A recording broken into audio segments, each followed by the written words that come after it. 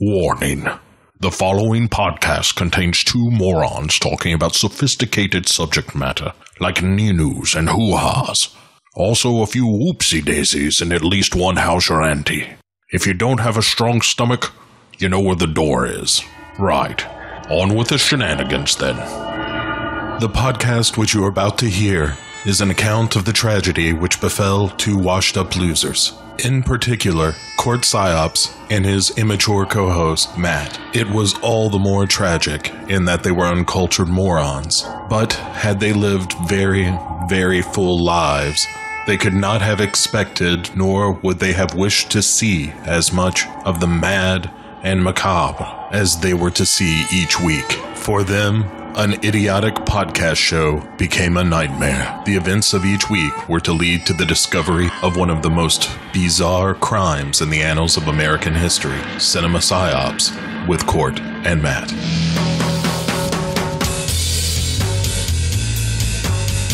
What is PSYOPS? PSYOPS, for psychological operations, is very simply the art of influencing how people feel and think, and ultimately how they behave and what they do.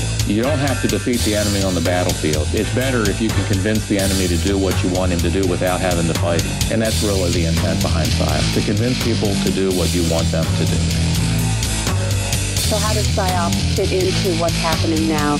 The 2 points I'd like to make with you and the audience is that, first and foremost, PSYOPS saves lives. The second thing I'd like to say, a lot of people have misconception about PSYOPS. They think it's something devious and brainwashing.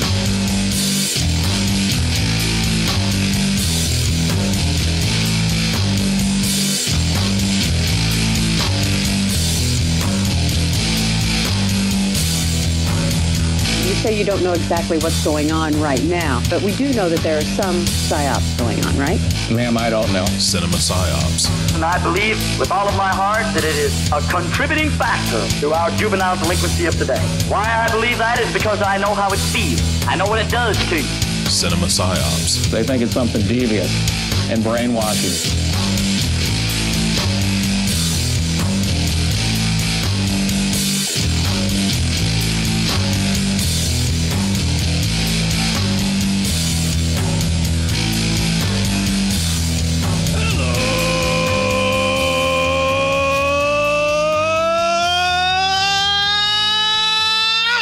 Welcome to the 298th consecutive week of Cinema PSYOPS. I'm your host, Court, the guy that's super jazzed about being able to say pinky and not meaning the brain's sidekick. I'm joining across the way, flubbing up my line and making me break my character is Matt, my co-host. What are we going to do tonight, Brain? Same thing we do every time we record, Matt. We're going to review a film, preferably with boobs in it. Oh, right. See? Nothing wrong with that. All right, so in the comparison things, I was alluding to people talking bad about, I don't know how to pronounce, Reiko Ike?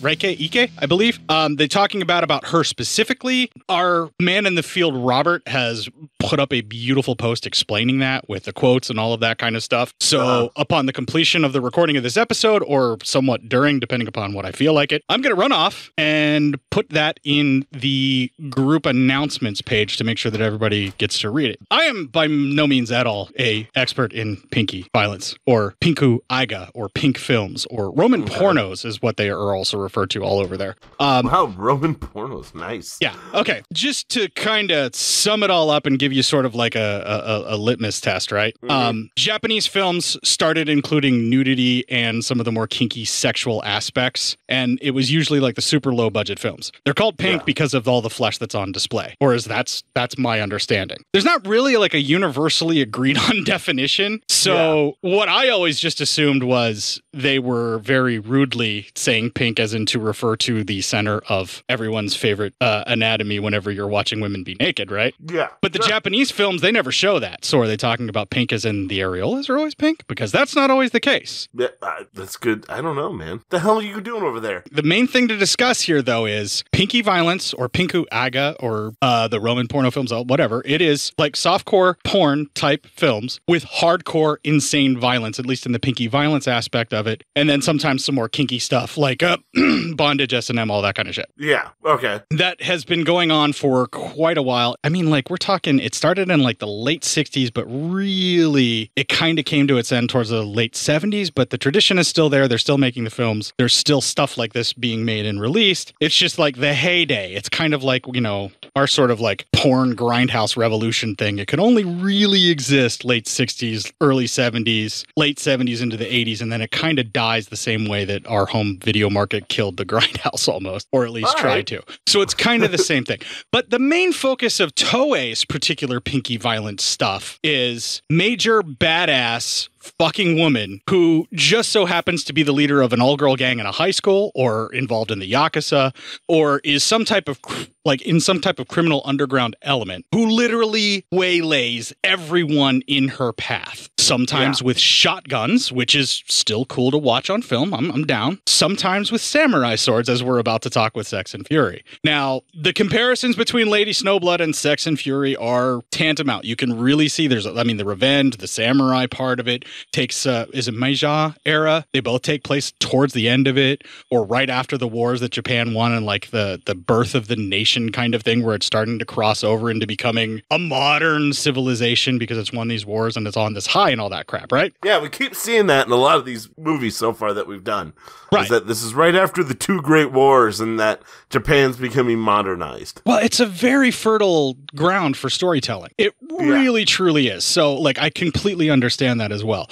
The revenge aspect in this one is very different because the revenge is still the person is searching, but it's not all consuming. They have a life. You know, Ocho has a life. She does. And she seems to have joy in her life and and things like that.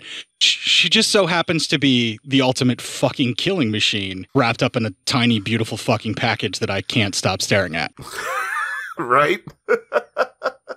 So, I mean, yeah, and listen. There's a times. There's a Grindhouse database website that has a bunch of stuff about pinky violence, Roman porno, those kinds of films.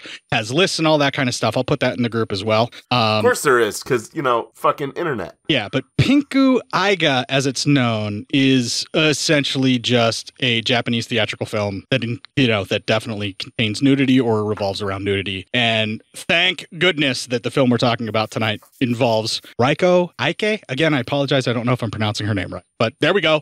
I can't fucking wait. Let's go fucking talk about this. This'll keep it quiet. Oh, hi there. I didn't see you. You caught me cutting a new show. I'm Bo Ransdell, and I'm one of the many creators you can find on Legion Podcasts. I said quiet! My fellow podcasters and I work hard to bring you the best in horror podcasting, but that comes at a cost. What's that like to live deliciously? Not that, but also, yes.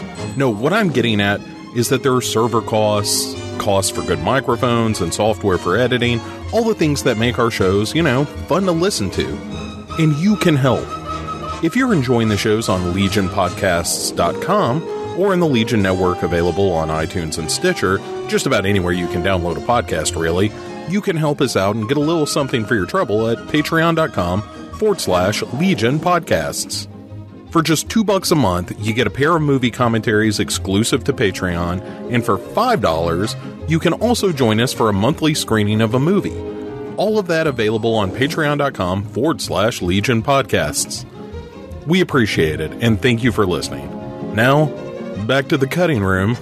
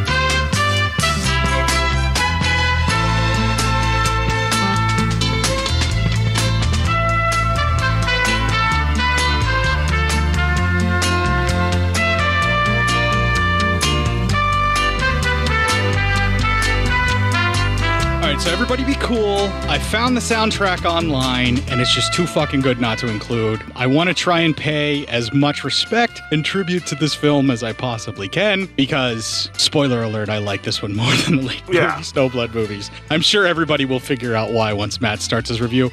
There is a trailer for this. Unfortunately, it is all foreign language, basically Japanese, except for a few of the scenes where Christina Lindberg talks, but her Swedish accent is so heavy, I'm glad that they subtitled her in the subtitle file that we had. I almost clipped it, that, when they spoke English to one another, and I was like, oh wow, this is so weird. They do this in other countries' movies, you know, because in some of our movies in America, they will have scenes where two characters speak their own language, and we get subtitles for it. And I'm like, wow, they're doing it in other cultures' movies where there's two people who speak English talk to one another and they have to subtitle it. But I just thought it was funny. Yeah, but like I said, it's kind of hard to understand her. And we'll get into it a little bit more. And also, a lot of it was repetitive, so it just did not make sense to go ahead and clip this. I was just like, I'll just talk about it. Yeah, instead of talking around the film, why don't we actually start the review? Yeah, let's fucking do it.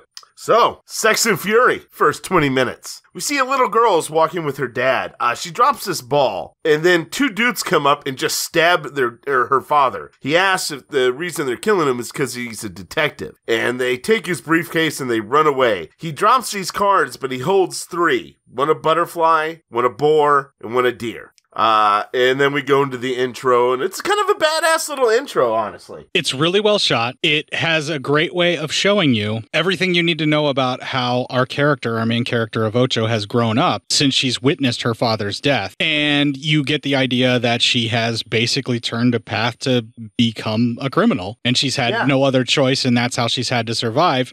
And they do a great job of setting it up. I particularly love the visual of the snow falling that then turns into the cards. So it's always about these specific cards that her father was holding whenever he died. Yes. Specifically the 3 of the group, because they represent something very important to her. And the visual cues that this film gives you at the very beginning are very hip, very like late 60s, early 70s, trippy, neat shit that they're coming up with. I really, really dig it. And it tells me everything I need to know about the character very quickly with just visual shortcuts, and I am very happy about that. Yeah, it's a really fun way of watching this. So, or, you know, visualization, and you don't get a lot of good intros a lot of times with a lot of movies we get to watch. So what it shortcuts is all of her miserable past and all of the pain and suffering that she went through to get her to this place, as the being an amazing fighter that Lady Snowblood dwells on for a long period of time. Now, I'm not saying that as a shot at Lady Snowblood. I'm just saying they found a way of telling that same story, but because this one is not so focused on her misery, her anguish, and her hate, this one's more about let's have some fun, and oh, by the way, she's miserable, angry, and full of hate. Yes. Yeah. So anyway, after the intro, we are now in Japan. They have won 2 wars. They're now in the civilized era of enlightenment, and we see it's 1905. Yeah, they spend more time telling you about the history of Japan at this exact moment and are more careful about it than they are about the entirety of Ocho's life up to this point. Pretty much. We see there's a new president in power, and he's meeting with his cabinet. As he meets with them, all of a sudden, this guy busts in and tries to kill the president. He fails. He's somewhat injured. He gets sliced on his shoulder, but he's able to escape. As he runs away, a young lady grabs him and kind of hides him behind, like, in a little hut as people run by. Just then we see his helper come up and helps take him away as they hear more cops around. Well, we see she had accidentally stolen a little medallion, almost looks like a pocket watch, and inside is a picture of a young lady. She even makes mention that, you know, old habits die hard, that she's still doing this. So we see that her former profession has been as a thief. Well, this woman meets with a local gang leader, and she's looking for a man who's into racketeering. This lady, she has the same 3 cards that the guy who was killed had. And we find out her name is Ocho. And apparently she's great at gambling. She's great at the game, and the crime boss wants to see her skills. While she's watching the game that's happening, and we see a guy is cheating. He gets caught and killed on sight. Well, she is examining some of his stuff and sees this bank document he dropped. It's a bank statement. Well, she runs to him as he's dying, and she tells him, he tells her that the boss man actually told him to cheat, made him to do it. He asked that she give that bank statement to his sister, Yuki, in Japan, or she'll be sold into a brothel. So then, oh no, she's already sold. It's a matter of he's buying her back. Oh, okay. For some reason I read it as that if she could get there in time, she won't be sold to the brothel, but she's kind of being held there. Her sister's in hock. Yeah. He's selling his sister's ass for money, and he's trying to get the pawnbroker to give the ticket back. That's right. Yeah. There you go. That's basically what's happening here. That's kind of what's going on, yeah. So anyway, so later on that night, Oshio, she is taking a bath. Thank you, movie. Yes, especially everything we're about to describe here. And don't step on it. I'm not. So anyway, as she gets a bath, she looks up and she sees these guys staring at her. She takes those little cards she has and whips it right into the guy's eye. Just then, a whole ton of dudes break in with the gang leader saying she has to die. So she gets a sword and stark nude as days long goes on a fucking slice and dice spree that I can only assume has now become Court's most favorite scene in any movie ever made. Yes, I will save the breadth of my thoughts on this for the 20-minute mark because we're really, really close. Yeah, you know what? I'm with you. Let me just say this. It is striking. It is awesome. She murders everyone without getting a cut on her and then kills the gang leader because, fuck him. Yeah. I want to dig into it, but I can't just yet. But I do want to say that we are at the 12-minute mark when she is in the tub after all of the bad stuff happens and she gets put on the mission to go save that Yuki lady. Yep. And because she knows that guy is a cheater, she's now a target. And that's why this is happening story-wise. Now, the actual fan service of the shots, I can't wait to do, so let's move on. All right. So anyway, she gets to Tokyo. She sees a paper with the man's face on it who she helped. His name is Shonusuke, and he is leading a revolt against the current government. He's another anarchist, pure and simple. But he's also a revolutionary activist where he is trying to murder those in government that he feels are wicked or something along those lines or infringing upon it. So he's trying to kill the people he finds are tyrants. This guy, apparently this is a thing that he does. And I would argue that his failed attempts at assassination are comedic relief in this. Yeah, it is. But the real comic relief comes later because there's a funny kid in this.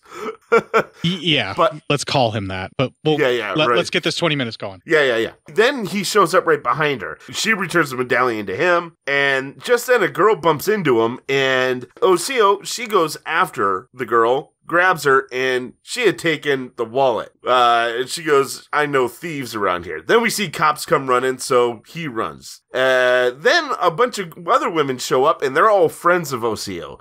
And apparently they're all thieves. She grew up with all these people, learned how to be a thief, and this young lady is brand new to the game. Well, then she goes to meet the woman who took her in, and as it's now becoming the anniversary of her father's death. While all the girls are talking, this idiot kid shows up. He says he wants to be a thief, and he's ready to be a thief. Well, he stole condoms, and no one in the room knew what condoms were. And one of the girls kind of knew, and she called them rude sacks. And now I'm always going to call condoms rude sacks, because that just seems best. He's also supposed to be comedic relief because he falls on his ass. He thinks it's broken. Then he wants to make sure he can fart, so he farts in his hand, smells it. And he goes, oh, it smells bad, so we're fine. Yeah, he must be okay. And then he tries to get some other chick to smell his fart, too, because it's still in his hand. I'm sure he's supposed to be comedic relief, but I just want him gone the entire time he's on screen. Pretty much, he annoys the fuck out of me. Yeah. But he also stole the condoms from the new girl, who is now part of the team. So he sucks at everything. He should just be dead. Yeah, he is total comedic relief. I think all of the men are bumbling idiots in this movie. Yes, they very much are. Yeah. Which is real life. And by I should the way, clip that to men are bumbling idiots. Go ahead. Yeah, and then that ends the 20 minutes. Court, I give you the floor. First time I watched this film, yeah, I said to myself, okay, samurai revenge flick, kind of not really my thing. By the way, I watched this before. I watched Lady Snowblood. I think I said that already. Yeah. I said, I will give it 20 minutes. And we'll see. If I get at least one good sword fight bout with lots of bloodshed like I've been promised, then I will give this movie more of a shot and we'll go the whole way. Let's give this a chance, right? Yeah, right. And I knew it was going to be a little sleazy because it was called Sex and Fury, so I knew that there was going to be some kind of like sexual component. Also, I was aware of Christina Lindberg, who we need to mention is in this movie. Christina Lindberg is a Swedish, I believe, born softcore pornography actress as well, but more over there. Like, and nothing wrong with that. Absolutely nothing at all. She is 100% a stunning, gorgeous sight to behold. Now, the way she got involved with this was some producers in the film approached her when she was in mid-flight to do a film in Japan. She agreed to it. She ended up here, and then she ended up doing another movie after that. But anyway, I was watching this because I knew Christina Lindberg was going to be in it, and I was obsessed with Christina Lindberg from Thriller and some of her softcore Swedish films that I'd also seen as well. But most of our audience is going to know Christina Lindberg from, there was a film that is beyond infamous in movie fanatic world known as Thriller, A Cruel Picture. It's been released as, and then also Thriller, They Call Her One Eye. It's also been just released as They Call Her One Eye. I prefer the title They Call Her One Eye because that is like some severe fucking exploitation. Damn. The people that have seen Thriller, A Cruel Picture know it is pretty gritty and pretty violent and rapey, but then also very much a rape revenge type film. But it takes the heroine a long time because she's addicted to heroin. Oh, Jesus Christ. It's really grim and dark material to digest. And I absolutely love Thriller, do not get me wrong, but it is not a film for everyone, and I fully accept that. So I was thinking that this was going to be the same kind of film as what Thriller was, and so I was giving it that 20 minutes. So the gambling thing happens, that guy gets stabbed a bunch. I'm like, all right, so I guess you just gained a full half hour. I'm going to give you a little more time. We'll see what happens. The 12-minute mark hits. She's in the bathtub, and I'm like, thank you, movie. I'm enjoying it. That guy opens up the vent so they can spy on her. She throws the card to blind the one dude, and then the next thing I know, a nonstop fighting sequence of her completely naked, slaughtering men left and right, getting sprayed with blood, and it's so gorgeously shot. The choreography is amazing, and I don't know if you noticed this or not, but in this particular film, none of the men that are facing her have any honor. None of them wait for her. None of them. In Lady Snowblood, there was still some traditional honor fighting where they weren't just sneaking up and trying to stab her from behind or anything like that. They tried to do like a full frontal attack and, you know, that kind of thing, like where it was more of an honorable, you know, skill against skill alone. These motherfuckers are trying to desperately murder her in any way, shape, or form that they can. But she is so good that stark fucking naked, she can mount a guy and stab him through the chest with all of his friends watching in fear in the fucking snow and do this amazing footwork that they show where it looks like she's barely even, no, she isn't. She's not even really touching the snow. I don't know if you noticed that or not, but she's not leaving footprints in the snow when she's doing it. Everybody else is. I mean, like, they really took the time to do this shit and do it right. And it is like this fairy tale fucking samurai slaughter. But by the way, she's completely naked and all of the men are taken back by that and don't know what to do because they're all completely distracted. And that sequence where she hops up after she stabs that guy and they do all that fancy footwork and she slashes a guy behind her that she's not even looking at and then gets sprayed across the lower back and buttocks with the blood. That moment forth, I was like, I care nothing else that happens in this film. I love this from here on out. Yeah. Like, this was everything I was hoping for in an exploitation film, all in one package. And I was so ecstatic. And I'm so heartbroken that this has still not gotten a high definition transfer. It's only on DVD everywhere. Like, and I don't know if it will ever get one. That breaks my heart. Oh, man. Just for this sequence alone, I need to see this in high def. I need to see this restored, man. Somebody out there do something with this. Yeah. All right. Well, I mean, it was fun. Yeah. The first 20 minutes really sets up the story really, really quite well. And it sets a nice tone. I mean, you're going to have fun. Right. The entire time that you're watching the film, you know you're talking about dark subject matter. You know you're seeing dark subject matter. You know that bad things are going to happen to just about everybody that's in the film. Yeah. But even the music in the film, and as we heard that I played it at the intro, one of the earlier tracks that I believe is what they played over top of the intro of the film. The entire film is setting up we're going to have a good time time action movie. Oh, and by the way, there's going to be lots of nudity. Like, that's the way the theme plays. Like, when I think about exploitation, this is the kind of movie that pops into my head. Whether it's a Waka Jawaka wah pedal fucking guitar riff from a 70s movie, or it's this kind of like orchestral score with like a more modern twist to it and sound, and then lots of grotesque violence and nudity. I mean, that's kind of all I really need. And this film delivered it in spades, like right at the start of the movie, to just kind of show you just how badass of a character she is. And then they're like, you're pronouncing it Ocio, right? Because that's how it sounded. Ocio? Yeah, Ocio. Yeah, Ocio is what I'm trying to do. Ocio or Ocho. Yeah, I'm just going to call her Ocho because it's easier for me. And that's I was about to just call her Ocho as well. Yeah, it's you know what? She's the Ocho. She's Ocho for me. That's yeah. You know, I can't. Right, I'm gonna call her. I'm gonna go with Ocho as well. I can't fucking pronounce this stuff otherwise. And I fully admit that, and I apologize. I feel it would be worse if I tried than if I just pronounced a word that I knew that I could when I was referring to her. That's why I've always called her Ocho. Yeah, okay. Right from the start, because I just never even thought of it any other way. But they show Ocho as a badass, and then the rest of the journey is going to be this sort of like interpersonal drama where she starts to suss things out. And it's a little bit of a detective story where she's trying to find out what's going on, and also she's trying to do this little hero's journey to save this one girl, Yuki, and maybe get her a fate that's not as bad as what Ocho survived. So cool. Yeah. You know, that's what we've got set up here. And I'm like, okay, well, you gave me all this fucking front-loaded violence and bloodshed and nudity all in one gloriously shot package. I just sit back, I relax, and I let the rest of the movie wash over me until the violence or nudity hits again. Yes, of course. Yeah, I mean, and it's so that whole fight scene was well choreographed too. I mean, forget the fact that she's naked, which is really cool. I mean, Jesus Christ, how awesome was the fight scene of it? Well, and the way they filmed it too, if there was even a hint of pubic hair in the shot or of female nethers in the shot, the entire shot would be ruined. That sequence, because a lot of it is held in one shot for a lot of the stuff that she's doing in the camera. And I believe that the reason that they show her footwork and then the dude's just falling down dead is because that's easier to shoot for a good amount of the fight for the deaths. And then also they don't have to worry about the actress turning or standing too far with her legs apart to where maybe some light could creep up and you could see a hint of it, because that would be a major no-no. Yes. Still kind of a major no-no over there, I believe, because they still blur stuff out like pubic hair and shit, right? I believe you're right, yeah. Yeah, so, but the way that they shoot that, and it's a lot of it is a one shot. There are some cuts, but a lot of it is one shot. It's so masterfully and so beautifully done. Like, you know, this is where they spent the bulk of the time. Oh, yeah, of course. Yeah. Yeah. Well, yeah, just an awesome way to get a movie started, right? Well, yeah, we obviously can't stop fucking talking about it, even though I've signaled we're going to go on to the next 20 minutes. Yeah, so, all right, we're going to the next thing. We're there. But when is now? When will then be now? Now is soon. then. Yeah.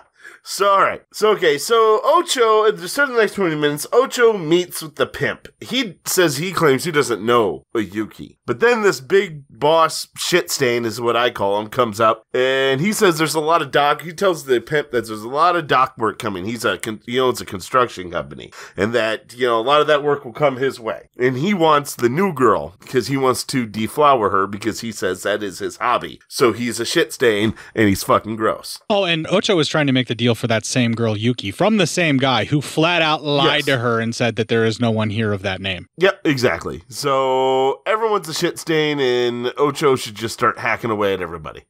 Pretty much everybody that's male in this story, yeah. Yeah. Of course, the girl is Yuki, we see, and before he can deflower her as he's starting to get rapey, Ocho shows up with the cash to redeem her. He's pretty much, no, we're not going to do that. She kind of tells the story and everything, what's happening, so that he sees the callus on her hands and knows she's a gambler. So he proposes a gamble game against a Western lady gambler who's one of the best. If Ocho wins, she gets Yuki. If he wins, he gets them both. So, this guy is obviously fucking gross, and he should die soon. Yeah, he's dealing with women as if they are a commodity and not a human being. This is a flesh peddler, and or he looks as women as property or notches on his bedpost. That's why he definitely looks at them as property. Yeah, and or notches on his bedpost. All he really cares about is the fact that this is a girl that he will deflower, and he wants to do it violently, and he wants to ruin it, so her first time will will forever be marred by his disgusting ass. That's what he gets off on. But in his mind, he'll think she'll always love him for it because he's supposed to be God's gift to women, apparently. Yeah, he's a fucking textbook narcissist. He might as well have a blonde wig and an overpriced suit that's ill-fitting with a tie that goes down to his fucking knees. Am I wrong? Yeah. Nope, not at all. So then we cut to there's this big ball. And this guy announces that the number one dancer out of London comes in. This girl has a name. It's Christina. I know that now, but I'm only calling her London throughout the rest of the goddamn movie. Which is the actress we've discussed a little bit earlier. That is Christina Lindberg. And her name is actually Christina in the movie as well. Right. And she is 100% just striking to look at. Yes, she really is. Yeah. That is very true. She is captivating, and when she is naked, even more so. And good Lord, I need to stop talking about my crush on Christina Lindberg. This is going to start getting creepy. So Ocho and her, they start playing some 5-card draw. From what I can see. We start out with some very simple hands here. I wrote down actually one of the first hand. Ocho holds a pair of queens with a chance at a straight, while London, she holds 2 pair, jacks and 8s, and she wins that first hand. But then Ocho wins the second hand, and it goes back and forth. Then right when it looks like Ocho's in trouble, the London has a full house, while Ocho really has bumkus. Right as it looks like she might be in a lot of trouble for a good amount of her chips, a fucking fight breaks out as Shuru and his dudes all break in, start fighting, looking to kill the president. Well, they all get into the main ballroom area. The president is behind London, and she takes out a gun and starts shooting all the guys' hands. Not killing them, but shooting their hands so they all have to drop their swords. She's a crack shot, and then she sees Shu. And she freezes up, and we see that she is definitely the girl from in his locket. They both stare at each other, and a guy behind her's telling her to shoot. She shoots at the floor. Before anything else can happen, more police break in, so Shu and his guys run off, and they set the game back up. But we can tell London is completely out of it. She's thinking about Shu, thinking about all the time they spent together. We see visions of them making out. She is sweating like a motherfucker. And we see Ocho starts winning. Finally, she thinks she has Ocho right where she wants her. She has 4 kings, but then Ocho lays down 4 aces and wipes her out and wins the game. So Shitstain says then he will release Yuki to Ocho at noon. London and Ocho shake hands as a, congratulatory thing to each of them. And when Ocho leaves, Ocho has stolen London's gun out of habit. So then, Shitstain says, I will let you go at noon tomorrow. He's talking to Yuki. He goes, but not before I deflower you. And he rapes Yuki that night. He has this shit, he says, that will turn her into a nympho when he rubs it on her. And it's fucking gross. And he's a fuck. And we see on his back, there's a tattoo of a deer. So, which is exactly like the ones that was on the cards. We've kind of figured it out, but let's just flat out state it right here. She's looking for 3 people who have 3 different tattoos of the 3 cards her father held up to her when he died. Because he knew the people who killed him. Yes. So, then Yuki wakes up and she's with Ocho. So Ocho must have picked her up, but she's having nightmares. She can't sleep. Ocho confirms the fact that, yes, Yuki was raped. She tells Ocho about the deer tattoo on his back, so that gets Ocho really up there. Did you notice how the actress's facial expression changes ever so subtly, but she does like this real like hateful micro expression that she then... Oh, she gets like a crazy look in her eye too, like it's time to die, like great, I have my first lead in killing this asshole, let's do it.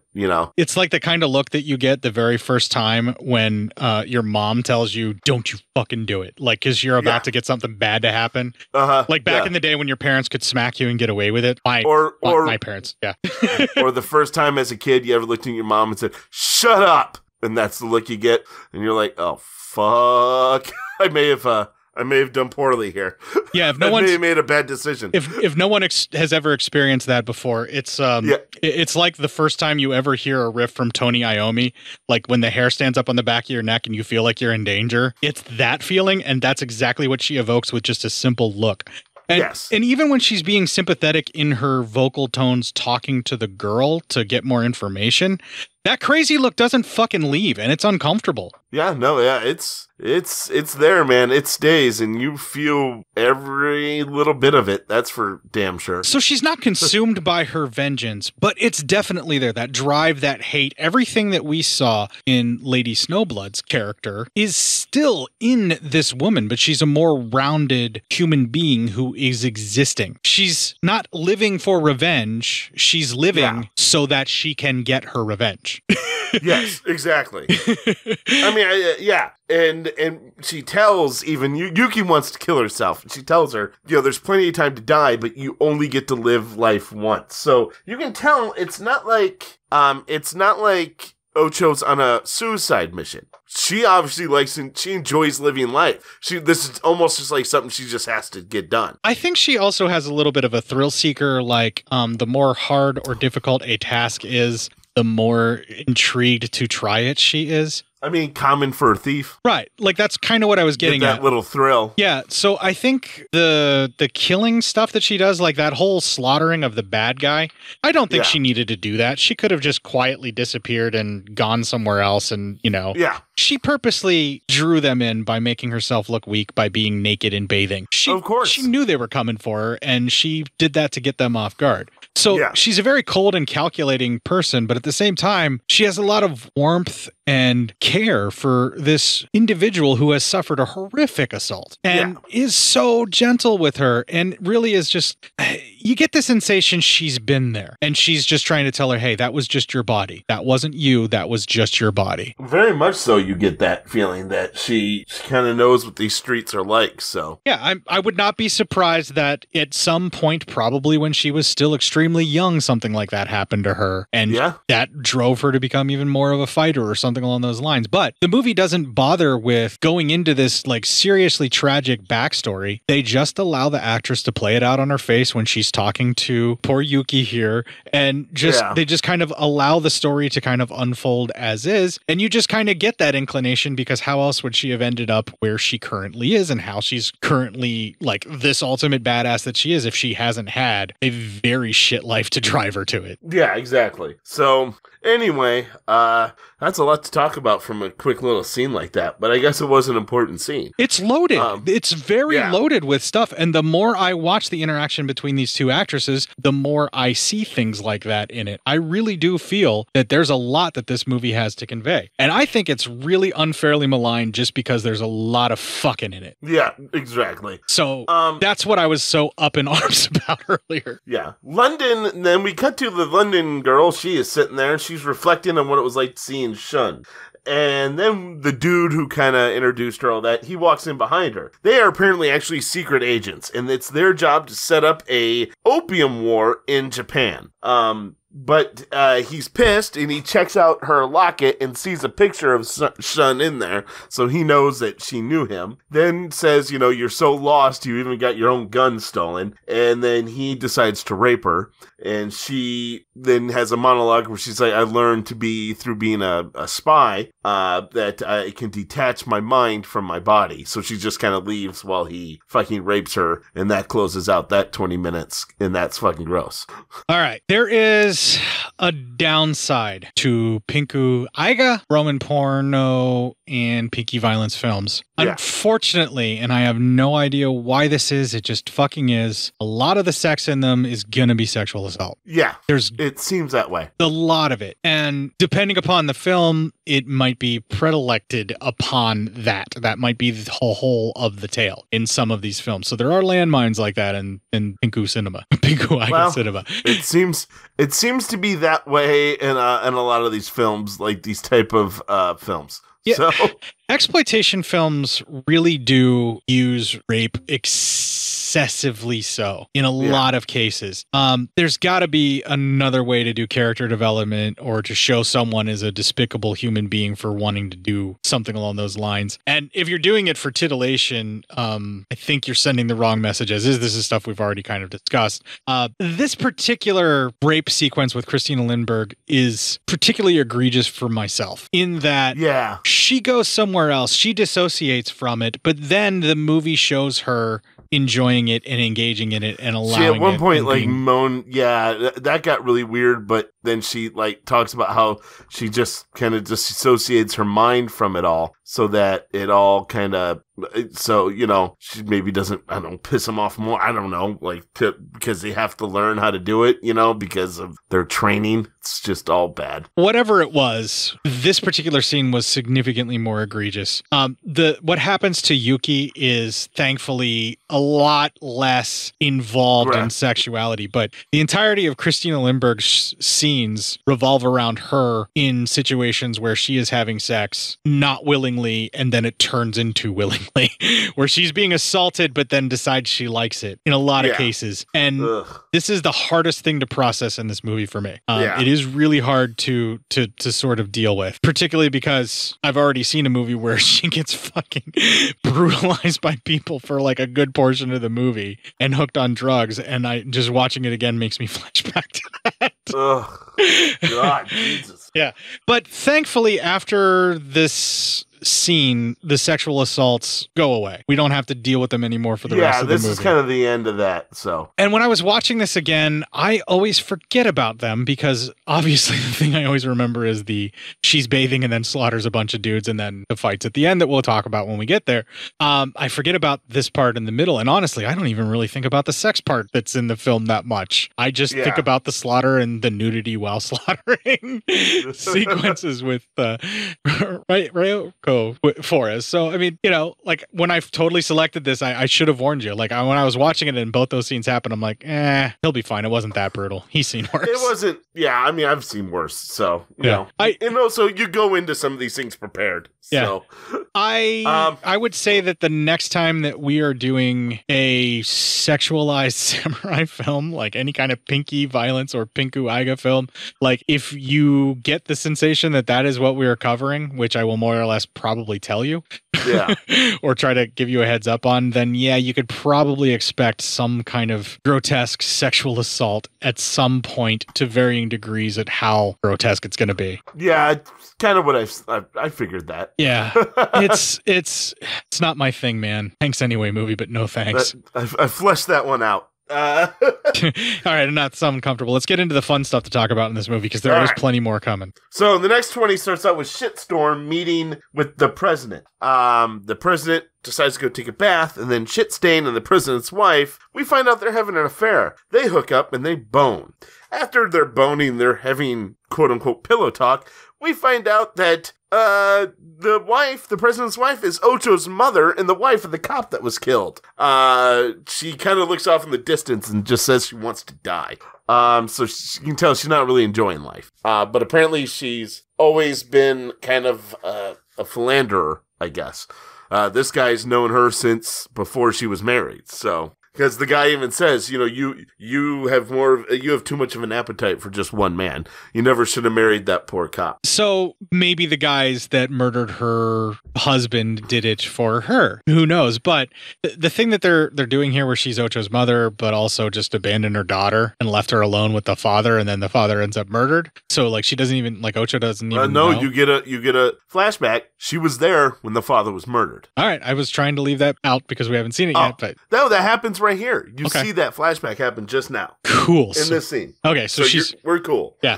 All right. So we know that she's a part of it, and we know that he knew her back in the day, and we already know that he has one of the tattoos. We don't know if she's a part of it or if she just saw this guy her husband get killed, and now she's hooked up in this life of just killing herself, kind of, you know? This is what we know. We don't know anything else. She watched this man brutally murder her husband with a group of other men and is now sleeping with him. So clearly, while she may not be involved, she's very much okay with it. Now, here's the feeling I got, is that this guy, the three she's looking for didn't directly kill her. The three that Ocho are looking for didn't directly kill her father, but they sent the men to kill her father. Because we get a good look at these men, and they look nothing like the men they are now. So, and they look much older back then. So it's almost like she's looking for the three men who sent the hitman to kill her father, is what I got out of it. Okay, I always just assumed they were the same guys, and this is how they made their bones. Yeah. I mean, could be, but I think they'd already made their bones, and they just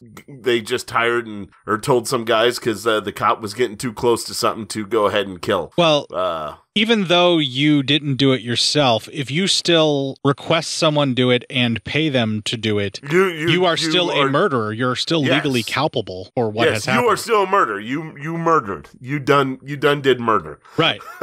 Exactly. And if you try to hire someone and then they turn out to be like an undercover cop and you go to jail for it, then you can get out and sing with your metal band later, but you're still an attempted murderer. That's right, goddammit. Yeah, Tim, I'm looking at you, you fucker. Yeah, asshole.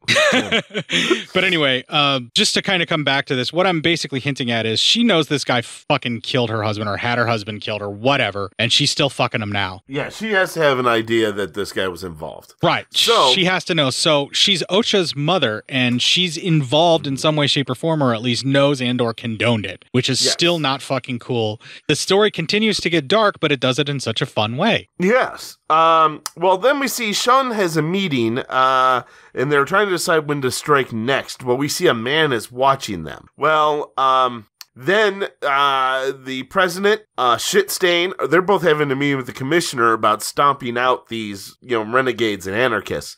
Well, the guy comes in and says, I found their meeting place. So the next thing we see is cops breaking in. Shun is still able to escape, and he runs into Ocho's kind of place, and she hides him.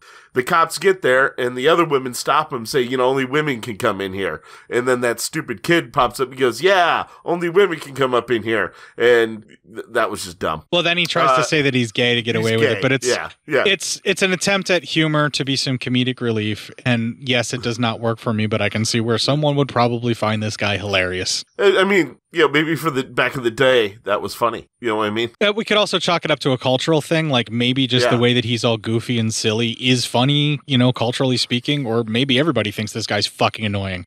Yeah, maybe. Maybe this is their Jerry Lewis. Who knows? So the French will find him a genius and no one else. Yes, exactly. Now you're getting it. So anyway, then we see kind of Shun and Ocho are hiding in this shed, and Shun tells a story to Ocho of how there is evidence against the president and this business guy years ago that would have taken them down, and they never would have came into power. But that evidence was stolen from a detective who they had murdered. That's the evidence that would destroy them. And of course, this makes Ocho very interested because that's her father. Shun says, after they got that evidence, they killed his father, who was president at the time, to take power. Then they have a little bit of a moment where it seems like they may be getting romantical. But, then we see that a gang led by the pimp break into Ocho's lady place where all the thieves live. Lady place. I don't know. It's all women who are supposed to be there. It's a ladies' hostel and or a brothel. I'm not sure which. I don't think it's a brothel because none of them are having sex. They're just thieves. So it's a ladies' hostel of thieves. Yes, something like that. And they grab all the girls, string them all up in a room, and start beating them. Well, Ocho shows up with a gun. One guy, she has a hostage. One guy tries to shoot at her, and like an awesome thing, one guy throws a knife at her, and like a great thing, she shoots the knife. I was like, that's fucking awesome. Yeah, she shoots the knife out of the air as it's hurled at her, like almost instantly. Yeah. His arm goes, and she moves real quick, and then puts the gun back on her hostage like it's nothing. Like, and looks at the guy like, what else you got? Yeah. Well, what else you gonna do, bitch? So, after that, she's like, if you let my girls go, you can have me. So he obviously agrees and lets all the girls go. And then they're all like getting ready they want to torture her. And she goes, I'd rather have Shitstain take care of me. So he comes from behind the wall because she knew he was there. And so, then they cut to, they're in bed together. She's nude, and she says she wants to apply some perfume. Well, she goes into the restroom, and she takes out this thing from her hair, and it's this little jar of stuff. She's really rubbing it into her skin, and wow, they they take a moment to show her rubbing this stuff into her skin. Yeah, thank you, movie. This is a wonderfully romantic thing for you to do for me. Yeah, I mean, it's really nice, isn't it? Everyone's having a good time. I believe the only people that are not having a good time here would probably be the kind of folks that don't want to see this lovely actress perform this intimate moment for us. Yeah, right. Like if they're just not into what she has to offer, let me just put it that way. I'm going to put it as delicately as possible. Then they probably won't enjoy this as much. But for sweeps broadly to everyone else that possibly could enjoy such a thing, the rest of us are just fine. we're very the rest happy. of us we're doing okay. This is gorgeously shot, and she expertly displays her body. And good Lord, is it titillating? It really is. Yeah, I mean, it really is. You're not wrong. Not wrong at all. This actress, again, I'm just going to probably mispronounce her name, and I'm so sorry, but Reiko Ike is absolutely stunning, and she puts in the work for all of the choreography and the fighting, and I got to see more of her stuff, right? We got to do more of her stuff on this show. Yeah. Right? Agreed. And Agreed. I know we need more stuff. I know that our one listener who will stick with us through thick and thin, Robert. The one listener we got. The one we know for sure is out there if we keep putting out episodes. Robert, our man in the field, also has a thing for her, which is partially why we had the write-ups that we got from him on this. He's quite the fan, if I'm not mistaken. So there we go. There we go. And if anyone needed to find a reason, the naked slaughter and bathing scene should do it. But if that's not your thing, like if women covered in blood doesn't do it for you, there's this sequence, and this should pretty much seal the deal. This really should. So he actually opens up the door and sees, I think it's the same vial stuff, or at least the vial is the same of the stuff he used on Yuki, which drives him crazy. And so he gets her on the bed and starts kissing her and everything and starts going all over. And then when he actually starts going down on her, he starts choking. Apparently it's a poison from Germany is what she put on herself. How did that not poison her, or did she take the antidote? Maybe she took an antidote, or maybe you have to ingest it orally for the poison to work. It won't absorb through the skin. But she put it on her vagina so that when he started licking at it, it would poison him. Maybe she put it on the outside, not on the inside. But depending upon his technique... Well, maybe, he's a selfish man, so maybe the technique ain't all that great. Okay, let's just say that she has spent years building up a tolerance to iocane powder. Yeah, okay. I mean, why not? It worked for the Dread Pirate Roberts. Right. So let's just say that's the case, that she has a natural immunity to the poison and uses this tactic specifically to kill men, like in a very personal manner. I would say that this particular revenge is extremely brutal. Oh, yeah. Well, anyway, she demands to know where the butterfly and the boar are. And he says, you'll find out, when it's time, and you'll enjoy it. And he kind of has the last laugh after he gets done, puking up blood, and then he dies. So shit stains at least gone. I also feel that the reason she killed him in the manner that she did is more for avenging what happened to Yuki.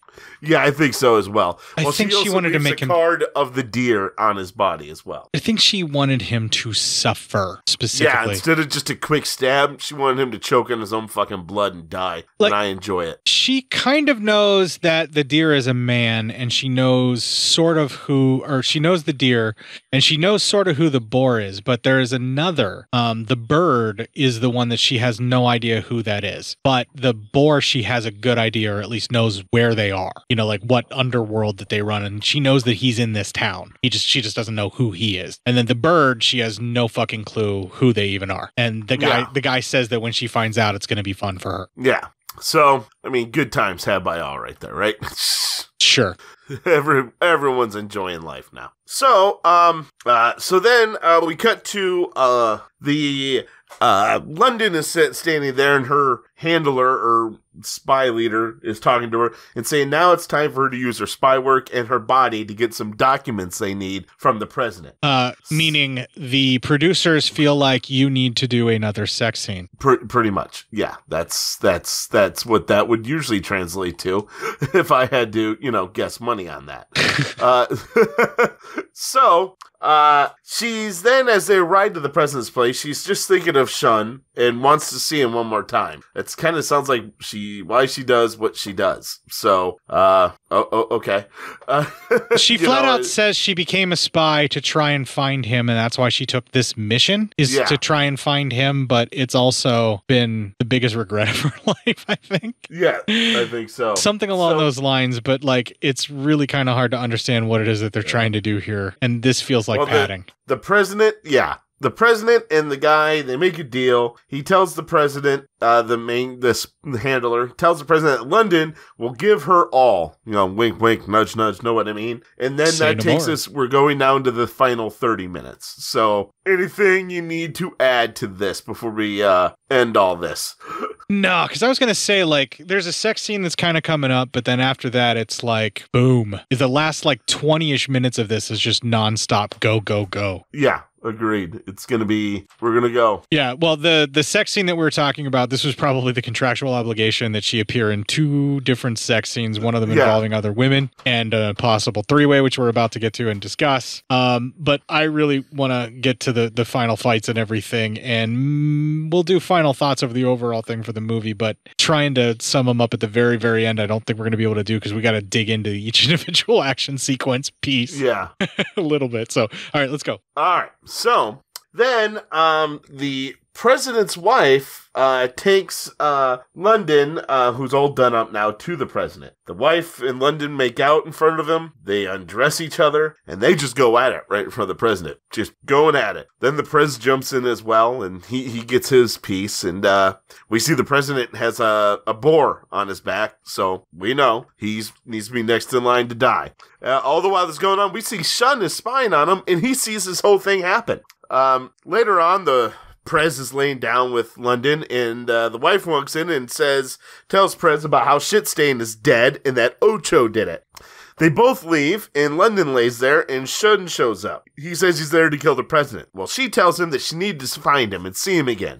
Last time they were together, she got pregnant. But he wouldn't stay, of course. He had to do things for his country. And she says how she just hated him for it. Hated him for leaving. But then she also sees that he still carries her picture in the locket. She tells him that they could run away. They have a whole life they could live. They could do this. But he says he must kill the president first. So she says to do it tomorrow on the train when only I'll be guarding him. Well, then Shun leaves and he meets up with Ocho. She says that he tells her to let him, he tells her about the boar tattoo, but says let him kill the president. She says no, she must kill the boar and then the butterfly. She's already dealt with the deer. So then Ocho and Shun both go to kill the president on the bus.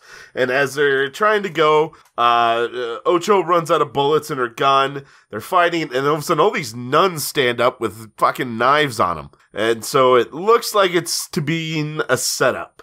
Shun is wrestling with the guy, and he gets thrown from the train, and then London pistol whips Ocho. Then we cut to Ocho is chained in a dungeon, and we see she's just getting regularly whipped by London. Just whip and whip, and then she gets strung up. Can we just talk about this sequence, please, for just a minute? Go ahead. I know you're uncomfortable describing it, okay? But you go ahead. I'll do this for you. I'm not good with this. Okay. This is by far definitely a perfect example of the BDSM kind of thing that would end up in a Pinku Ike or Pinky violence kind of film. I'm like I said, I haven't seen a ton of these, but the ones that I have seen, this so beautifully captures it.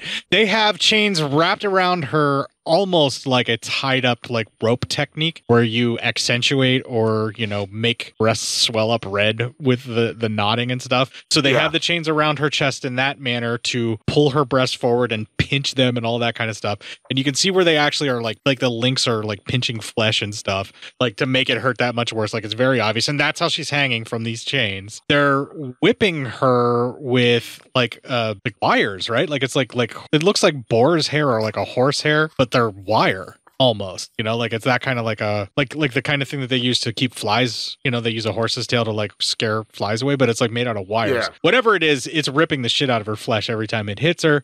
Christina Lindberg's character is fucking whipping her, and she's wearing a leather fringe cowgirl kind of outfit. That looks it's almost like she's a part of the Wild Wild West right now. But it's like also this like sort of like a Native American style of fringe over the leather like dress that you would have seen, but like let's it's say what super it is. short. She has a whipping outfit. Right, and that's what it's specifically. It's like a fetishized whipping outfit, and they're shooting her from below so that you can see right up the top in the fringes that are coming around, and it's very sexualized, and goddamn, that was working for me. And so she's being, she's brutalizing Ocho to this, and then all of the nuns that turn out to not be nuns, but are like this hired army, like defense, they're sitting and watching and enjoying it quite a bit underneath their outfits there. I don't know if you get what I'm meaning. I thought they were touching themselves while they were watching that. They might have been, yeah. I mean, just because I was doesn't mean that they can't. And then they are watching this and they're orgiastic, and then they continue to whip her, and then they do the shots of Christina Lindberg from underneath, and they just keep going around, and they're like the really sexually charged scene that must have made you so uncomfortable that you just skipped all of that. Yeah. Yeah. Okay, if I didn't love the movie before, this sequence was like all kinds of weird kink and just like eye-opening gloriousness where I was like, this movie fucking rules. Yeah. I was completely in love with this in this sequence because it's just this so bizarre thing that I have never seen before in my life, and I loved it. I wanted to point that specific sequence out. We cannot not talk about that right as it's happening. I'm sorry, we have to. That was insane. I mean, that whipping sequence, if you don't talk about it, I don't know who we are anymore. Right, and it's filmed with all these weird Dutch angles and is really hallucinatory and kind of unsettling, but like at the same time, not. Yeah, right? Yeah, it reminded me of some of the stuff in Ken Russell's like The Devils and things in some certain aspects of it where it's filmed in such a way to where I feel like I'm losing my own grasp on reality. Yeah, right. I mean, it was a weird thing. Yeah, it's almost like you're in one of those psychedelic trips.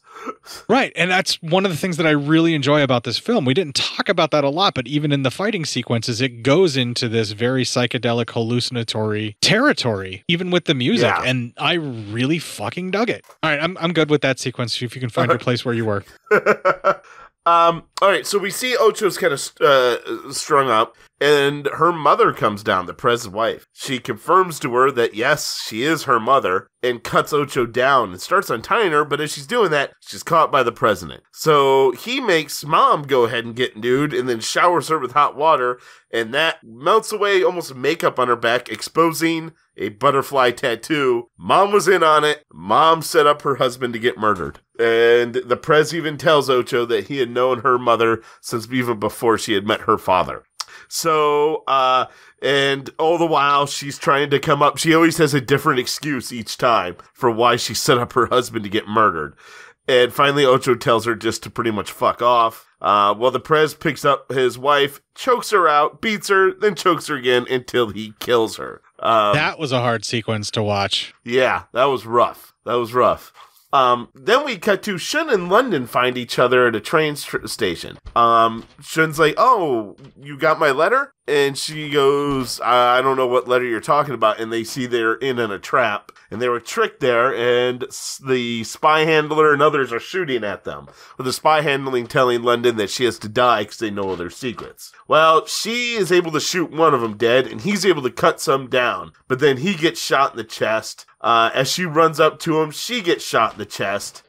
He's able to pick her up and try to walk away with her, and spy handler shoots him a couple times. And as they both lay there dying, he goes to check out his handiwork, and she's able to grab Shun's sword, and in her dying breath kind of stabs the guy, killing him. And they both lay there on the ground. They kind of try to hold hands, and they just die. This was a very Romeo and Juliet sort of thing that they were trying to do with them. The whole love story between the two of them feels like it's shoehorned in to give Christina Lindberg a little bit more of a shot to do what she needs to do. And her character was clearly shoved in by the producers because they wanted to put her into the film. Like, but you could completely excise all of her sequences and just make anybody be the person that she gambles against and all that kind of stuff. Yeah. And no, you're not wrong. The character really doesn't serve a purpose any more than just being there specifically to have Christina Lindberg in the film. And I'm very grateful that that's the case. Don't get me wrong. I thoroughly enjoy having her in this movie. But that being said, the love story stuff really does drag down the film. And that is the sum whole of my complaints. And it feels like a lot of padding for this love story. It does, because it takes all of the momentum out, and it very clearly feels like producers just like, well, no, we need this in the film. People want a love story. Something. Yeah. People need a love story, right? Yeah. And you could completely excise all the love story stuff, still have the characters interacting the way that they were, and then we just don't ever see them again. Yeah. And like, we just assume that they're dead and we're only following Ocho, right?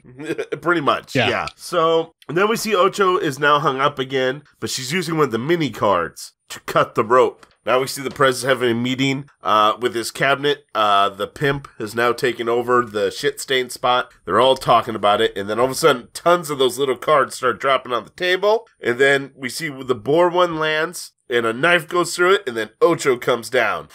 Now she starts slicing and dicing again. At one point, she has one titty out. She's kind of getting cut as well, because there's a lot of them. And so then at one point, she's just doing this topless. She's getting cut as she's cutting, so she's getting injured.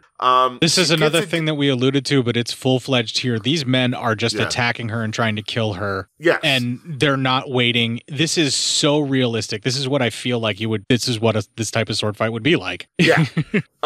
She is severely injured. The commish gets a good stab on her, and it's down the commish and the prez. She's able to kill the commissioner, and she finally meets up in the same little torture chamber to the president, who keeps trying to shoot at her, but he keeps missing, and she's able to throw a sword. It stabs him right in the heart, killing him. Then she takes the gun and starts shooting his tattoo on his back. She goes out into the snow. I don't know if she's dying. I don't know what's happening, but she is very injured. She takes snow, rubs it, cleans off her tattoo, and we roll credits.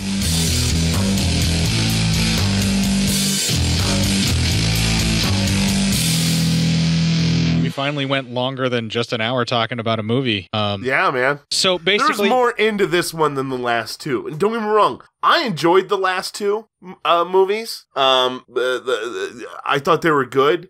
I thought this had more substance to talk about, more story, and not just the action scenes, which were better, right? But the whole thing kind of, I don't know, it was a better story, and how everything was kind of meshed together. It's a lot more fun to watch as well. Lady Snowblood really drags you down into her world, and is not fun at all. Dark. Not at all. It's dark, it's grim. Especially in the second movie, where anything she tries to care about dies in the second movie. The similarities are there. I mean, the world is almost exactly the same. The characters have the same driving through line, but the big difference is Ocho is not consumed by her need for revenge. She lives her life, and then finally the opportunity comes about to where she can do it. It's not that she hasn't been looking, it's just that she isn't so grotesquely obsessed with her vengeance, and she has friends. She has it's not the whole of her existence. She has maybe not so much of a family in a traditional sense, but she had these people, and all these people, while they were tortured for a little bit, were set free and are still alive. She didn't lose everything, so even when she's done with her vengeance, leaving in the movie, she still has those people out there. She didn't purposely. She's not like this demon of vengeance that Lady Snowblood was turned into. You know, that's not the case there. That's kind of where the similarities really pretty much end. I mean, even though it takes place in the same era, there's like anarchists trying to assassinate a president who's clearly a wicked person. The president in this movie sure as fuck reminds me of a former orange person that we had in office at one point, Mr. Fake Spray Tan. Yeah. A lot of stuff about the way that he reacted to things and how things were done in his regime, and the fact that he's a fucking criminal to get him there. Yeah. And I think, something I've noticed about these kind of samurai type movies that we've been watching is they're bad guys. They do a really good job of making these very gluttonous characters that can never just have enough in life, whether it's alcohol, drugs, women, food, power, vengeance, murder, everything. It's not enough. It's an amazing an amazing turn. It's what am I trying to say here? I'm getting kind of lost on it. Sorry. They're all over. It's better than what I see in a lot of even modern day American movies of a villain, except for our real life villains that we have in this, in this world. These characters are what villains are. They're gluttonous for everything, and they have no ability they have no control of themselves for anything. So a lot of our villains are similar to how they're done in comic books, where we glorify them, but also still try to tell you, no, you really don't want to be this villain. Yeah, exactly. Yeah, a lot of that is happening in American films. And these guys, every single one of these villains in this particular film is very much just a vacuum looking to be filled with whatever sex, violence, power, or money they can get. They're just empty. They're not even really human in that they're really, really just like narcissistic, evil fucking pricks. And, even our hero, who is still very nice and very kind and is taking care of Yuki and everything, even she was a pickpocket, she's a thief, but they're trying to be like, oh, she's a lovable, rakish rogue. The real bad thing are these men in power. The thing the movie's throwing out at us here, it's weird to say this, but it almost feels like a feminist statement that they're doing with this movie, but they're also all this like nudity and like sex and rape in the film. But at the same time, pretty much nothing gets done in this movie unless a woman makes it happen. One way, shape, or another. Like even the president's power was really kind of because of his wife, and he resented her for that, so he kills her. That's kind of what happened, because she was really the one running the thing and making him think that he was. Every single one of them. I'm just really grateful that the woman who actually raised Ocho wasn't the one who caused her father's death. The first time I watched this movie, I was convinced that was the case. Yes, me too. But it's just I confuse the wife of the president and the woman who was running the hostel that Ocho was in. I just thought that the reason the women were allowed to stay there is because the president, made this happen for his wife or whatever. You know what I mean? Like I totally didn't get it. I wasn't paying enough attention the first time that I watched it. It took me probably like the second or third time through when I was really trying to pay attention to the story and not just enjoy all the gore and the violence and the sex, which is the beautiful thing about this movie. You can watch it on a surface level, like being a shallow fucking prick that just wants to watch a lady carve up dudes nude. Yeah, right. I know that for a fact. You can watch that several times and still enjoy it on just that level, because that was me. Because probably about the third or fourth time is when I started paying attention to the story and became even more impressed and in love with this film. Yeah, exactly, right? Yeah. Jesus. Yeah. And honestly, like the only thing I can think of as to why anybody would disparage this film or like get down on it or not even give it a chance or be dismissive of it is because of all the fucking that's in the movie. All the sex and that kind of stuff. And they're looking down on it on that. And I say to you, you are a fucking prude, because there is no reason to look down on it for that. I know sex happens, people. Yeah, the rape scenes may make you uncomfortable. Absolutely. But there are plenty of other things in the Criterion Collection that have a whole bunch worse rape shit in it. Yeah. So you're just being a prude because the nudity makes you uncomfortable and you want to look down on the film. I think this film is every bit artistic and interesting and fun as you could possibly want. And it's just because it was made for an exploitation audience that people look down on it. And that is such fucking horseshit. And that's why we're here to champion it. I agree, goddammit. That's what this show does best. We find those little weird exploitation gems that people have just somewhat ignored or just kind of looked down on, and we try to find a different way to look at it. And sometimes we can't, because sometimes it really is garbage. Sometimes it is that fucking bad. It is garbage. Sometimes it really, truly is birdemic. Yeah. But this is not one of those times. I thought this was a very well done movie. Yeah, I'm so fucking sad we'll never probably get this in a high definition print. Yeah. Like, I'm just fucking heartbroken. The DVD is the best we will ever get, because this movie's fucking great and everybody should watch it. Yeah, I mean, Jesus, I think so too. And we made it an hour and a half-ish on this one, give or take. We'll see what cuts down in the dead spaces. Yeah, but let's do a news and we'll call it a night either way. Fucking A. All right, we're going to take a break here. We're going to play the Geek Radio Daily promo in this bit that I promised myself I would stop doing, but somehow slipped back into like a chump. And then we'll have some more music I stole out of the film. Are you having trouble keeping up with the ebbs and flows of modern geekery? Is the real world holding you back from knowing what is happening in the geeky world? To answer these and other personal problems brought in by your friends, gaming group, and loved ones, Geek Radio Daily presents daily informational sessions brought to you by the wonderful Billy Flynn, the Flynnstress, and podcasting's Rich Siegfried. They contain such helpful segments as history, geek birthdays, box office results, the latest in DVD and Blu-ray, video game and comic releases. Why, they also have a Sweekly show hosted by the wonderful Billy Flynn and the Flynnstress, which includes interviews and commentary. And to make sure you are informed, Geek Radio Daily also provides you with your daily dose of geek news to make sure you know more than that jerk know-it-all Steve. Visit us at geekradiodaily.com. That's right, Geek Radio Daily. All the geek without the weight. Now available in fine Corinthian leather.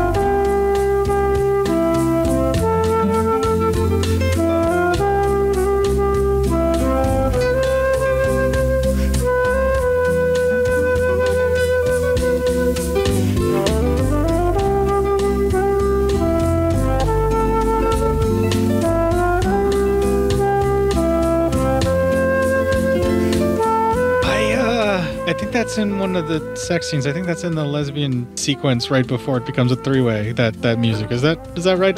I think you're right. I think so. I didn't mean to do that. I mean, I think I'm not complaining about it. I don't think I meant to do that. Like, and not consciously. I wasn't thinking of it when I grabbed that song. I was just like, this would be a nice peaceful interlude before we get some PSYOP news.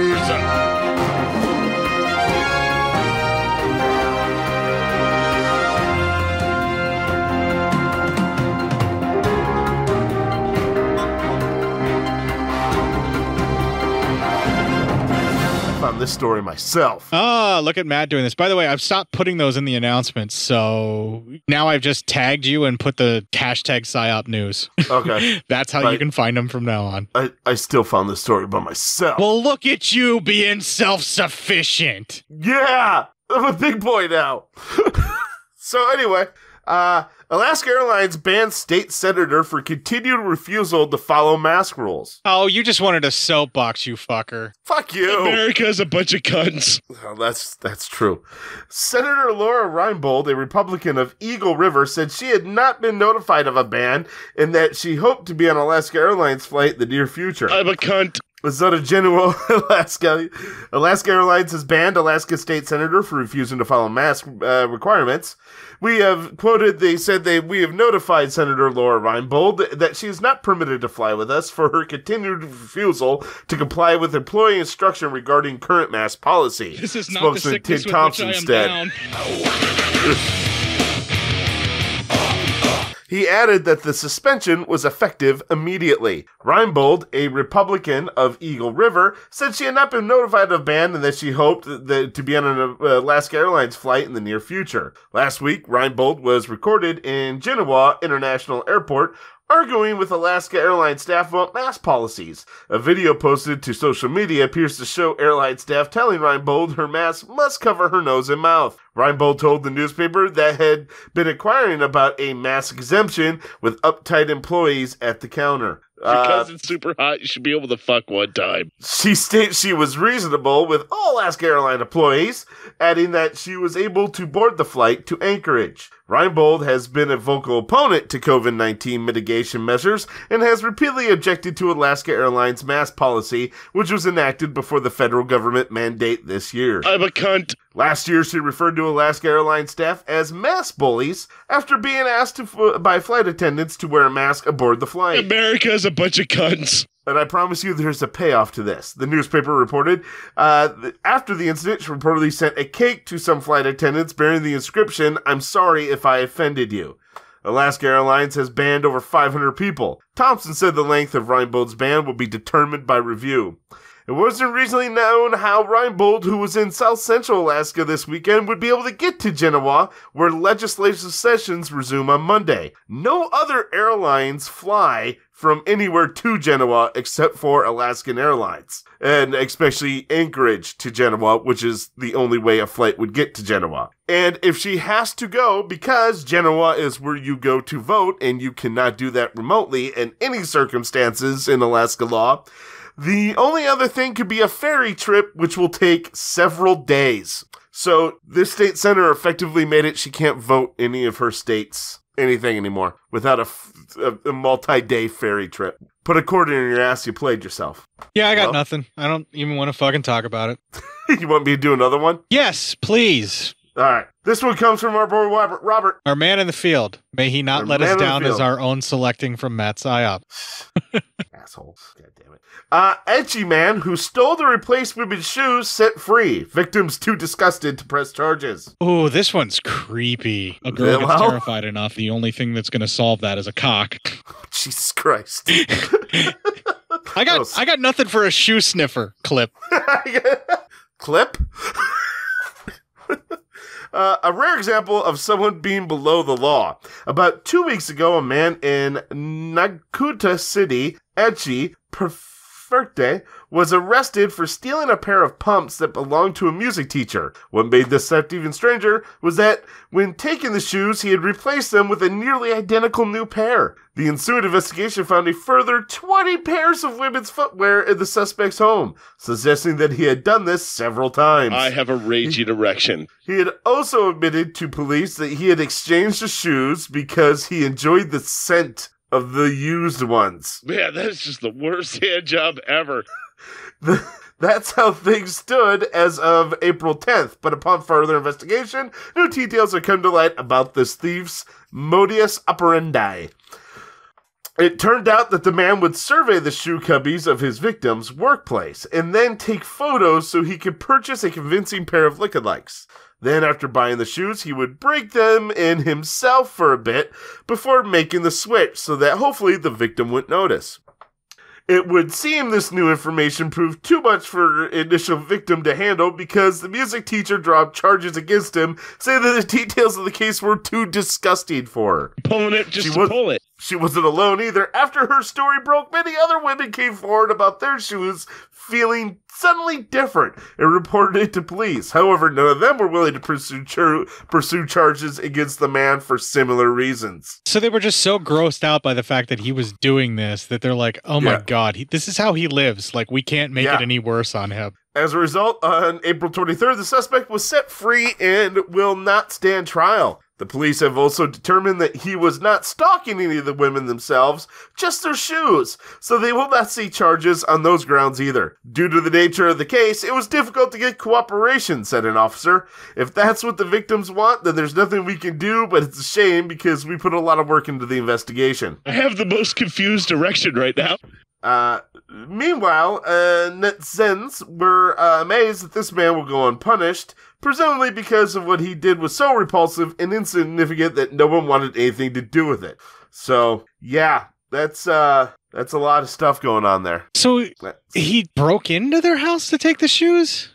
Or no, work. He would go to their workplaces, and they all would have to take their shoes off when they go into the office in their shoe cubbies. Then he would go, find the ones he liked, take pictures of them, buy a pair that looked just like it, break them in himself, replace the shoes, and then take the used shoes home for stuff. Oh, dude, I completely forgot it's like a cultural thing for leaving the shoes outside of like a certain living or area or whatever. It didn't translate in my mind that would happen in businesses as well, but that makes sense. Yeah, yep. So he did it for a thing. He did it for masturbatory purposes. It sounds like that, yes.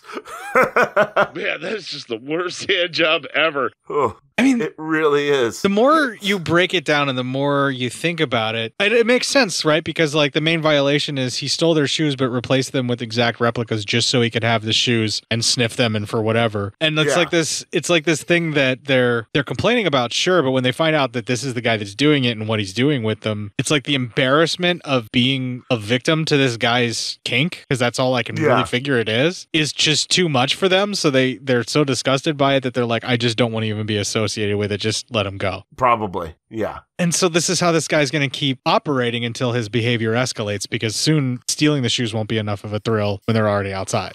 Eventually, he's going to get busted for something really bad. And then they're going to have to do the charges. But if his behavior, you cannot force people to press charges. So right, but if his behavior escalates, then it will get to something. But if there's the thrill-seeking element of this, like getting the shoes the way that he is, where he's stealing them, there's a thrill-seeker element to this that makes me, as a person who has watched way too many serial killer profiling shows, think that risk-taking behavior is a sign that if he continues to get away with it, he may need to escalate, because feeling won't be the same. Yeah, exactly. No, you got it right there. Some people stay right where they're at, where like just stealing the odd shoe out of a cubby and replacing it with an exact replica is kind of like, that'll be enough for him. That's a very distinct possibility.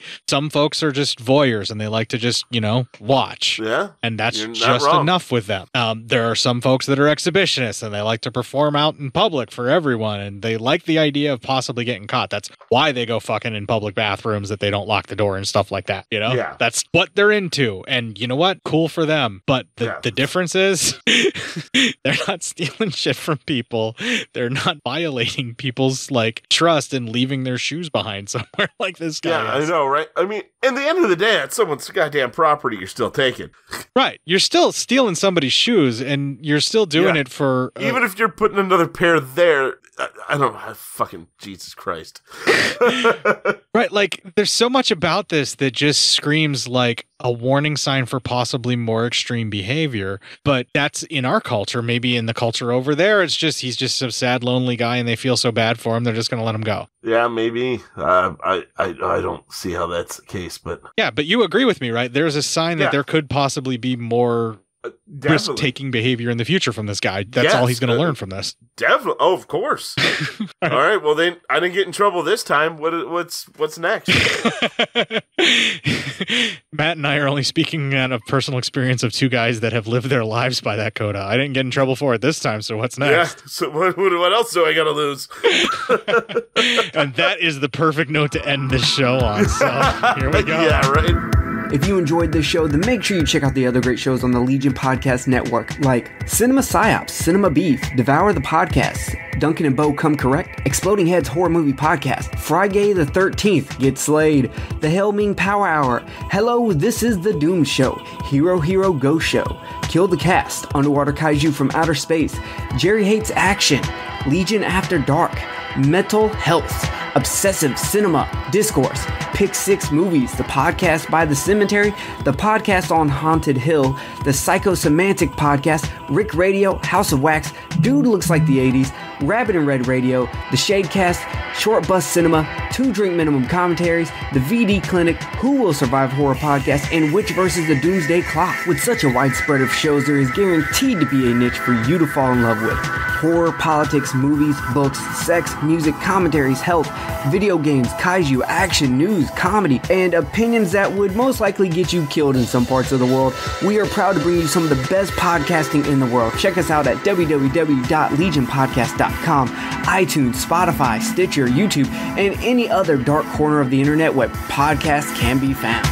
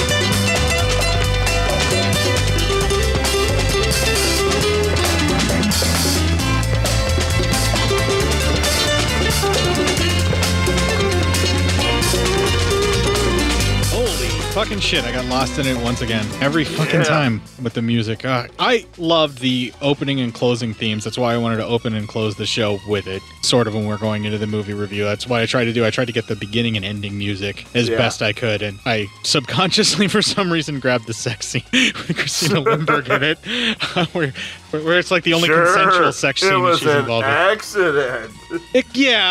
It's subconscious, sure. I don't think I meant to do it, but, you know, who even knows anymore what the fuck is even wrong with my brain? Yeah, well, fuck it. Some of the best scientific minds have looked.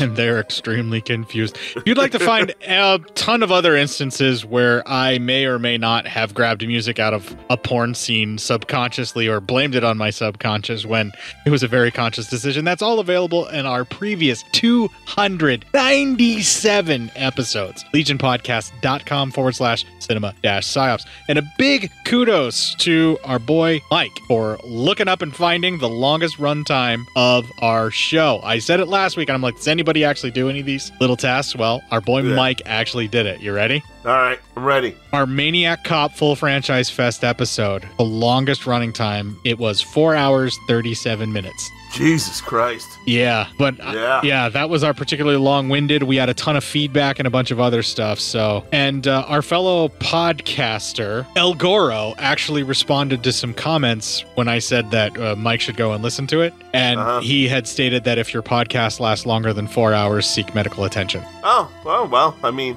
not a bad idea.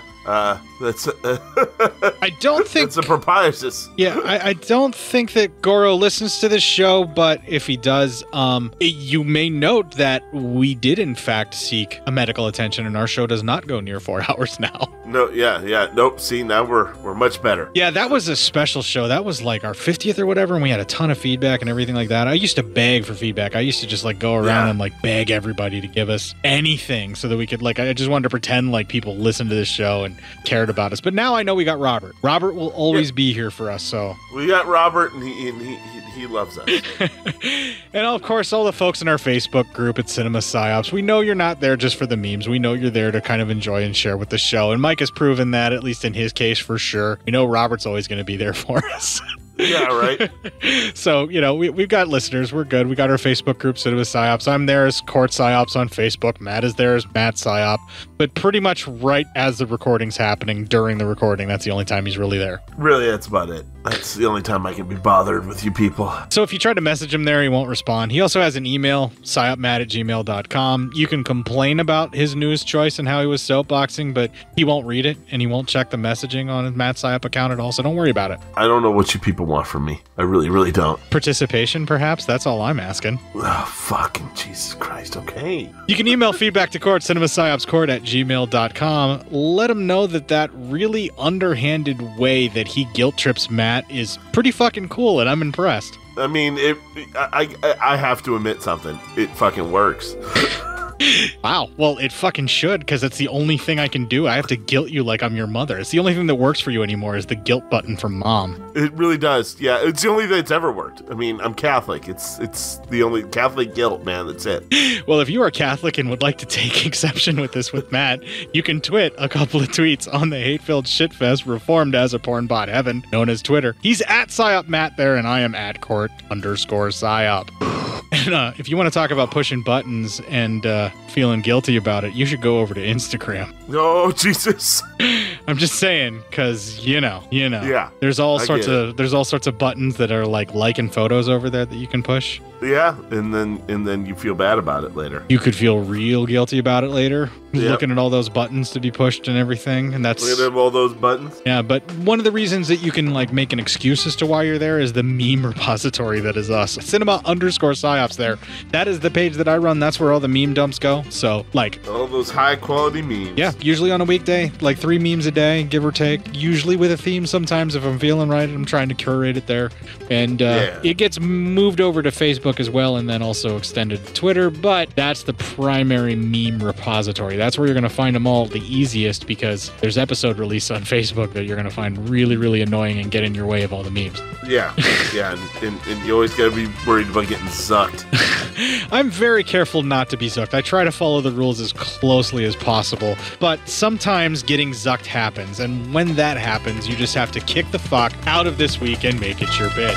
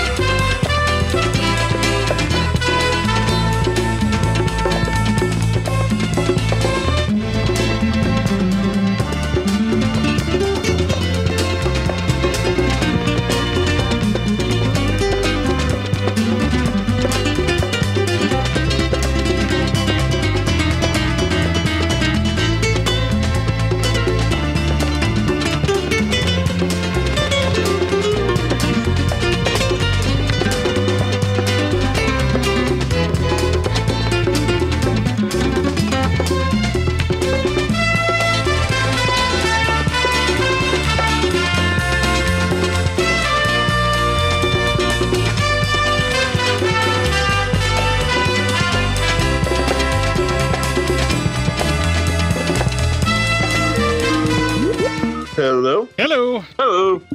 Let's see here. All right, start recording on your side. And I am recording. 1, 2, 3. All right, do a little talkie talk. Make sure the waveform looks good and that you're on your whatever the fuck that mic is. I'm on the snowball. It sounds dirty. Sounds like you'd like to have sperm spit back into your mouth after a blowjob. I mean, we didn't really have to say it like that. You could just, did the innuendo, but that's fine. There is no subtext in this show anymore. It's all text. We all just hammer it home with a sledgehammer. There's no nuance anymore. To quote and also impressionate Garth Marenghi, possibly the greatest horror author in his own mind. I know tons of authors that use subtext, and they're all cowards. Of course, Garth isn't even a real author, but you knew that. No, yeah. And you finally got the subs to work with the AVI file and the SRT? I totally forgot that's what I had to do. Once you reminded me, I'm like, it's not that hard. You just have to download the ST file, and then just when you play it through VLC, right-click and choose the subtitle folder. It's in the folder I shared with you, so... Yeah, it's not hard. It wasn't hard to begin with, so I just forgot to do it. Yeah. Usually if I put movies into a whole entire folder for you, there's a reason, so. There's a reason for it. Yeah, if a movie gets its own folder, usually there's going to be an external sub that you're going to need from here on out. Yeah. Probably. I would say almost definitely, so.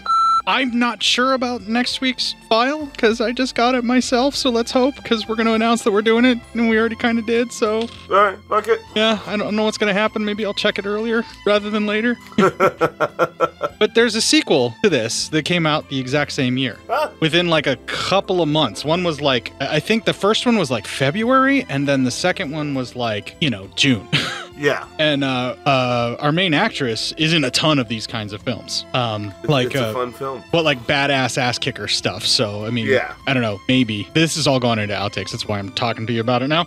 But maybe, just maybe, we need to cover more of these kinds of films. And not just the samurai variety, but these kinky softcore sex films with lots of violence. This pinky violence shit is something that I can really get into. Trust me, I think there's a few things on here that would tell me. Well, let's stop beating around the bush and start the fucking episode then, all right? Yeah.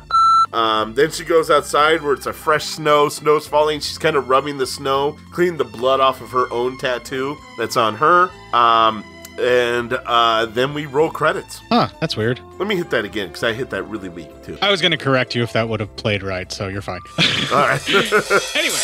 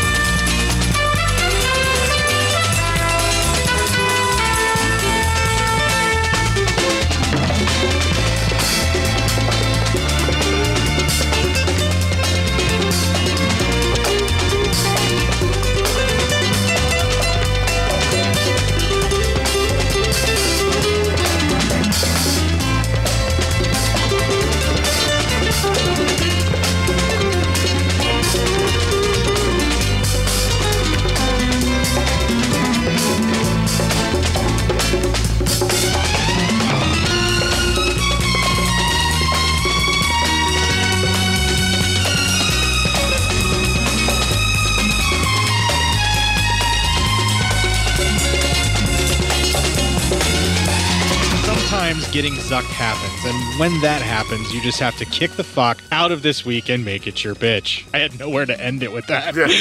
That's about as good as you could get it. All right, I have stopped recording.